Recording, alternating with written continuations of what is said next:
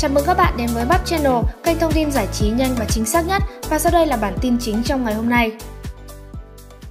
Đoạn chat giữa Lan Ngọc và S.T Sơn Thạch, đau đầu toàn thấy ngàn đô phủ kín cuộc trò chuyện. Lan Ngọc và S.T Sơn Thạch là đôi bạn thân được nhiều người mến trong Vbiz, không chỉ thường xuyên xuất hiện cùng nhau tại các sự kiện, cả hai còn khiến nhiều người ganh tị vì sự thân thiết trong cuộc sống. Mới đây, nam ca sĩ S.T Sơn Thạch vừa công khai đoạn chat khi anh xin Lan Ngọc 3.000 USD với phản ứng bất ngờ từ mỹ nhân gái già lắm chiêu. Cụ thể, S.T Sơn Thạch đang có ý định đổi từ Việt Nam đồng sang USD nên đã khỏi người em đồng môn số tiền khoảng 5.000 đô.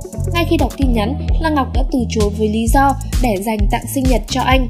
Thấy vậy, S.T Sơn Thạch đáp: giả bộ tặng anh 3.000 đô đi để mua bộ đồ mặc chơi.